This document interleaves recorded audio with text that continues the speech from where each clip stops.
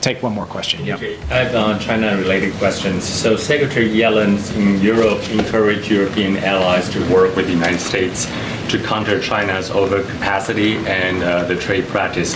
What is objective and the action plan for that? And also, China just announced a sanction against former Congressman Mike Gallagher, who just resigned last month, and he had been a critic to the Communist Party, also a supporter of Taiwan. Also today, China announced another sanction against 12 U.S. defense companies and its employees for selling weapons to Taiwan. What is the administration's position on China sanctioning U.S. congressional members, companies, and citizens? We oppose all of those sanctions, full stop, four square. Simple as that.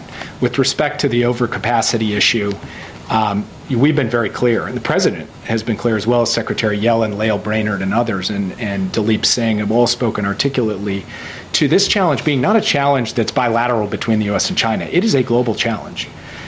China's distortive practices, non-market economic practices, subsidizing at dramatic scale industries where they're going to produce so much quantity of good and then flood the global markets with it, threatens to create global imbalances that are not stabilizing.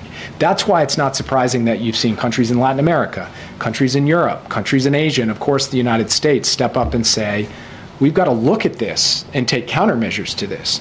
And I think what the Secretary is hoping to do at the G7, building up to the summit in Italy, is to get a common picture of what the nature of the challenge is, get a common understanding of what the tools to deal with it are, and also a common understanding of how we engage with China in a dialogue on these questions to express our concerns and indicate that we need to take steps to defend ourselves. That's what the intent is. That's what we hope to do.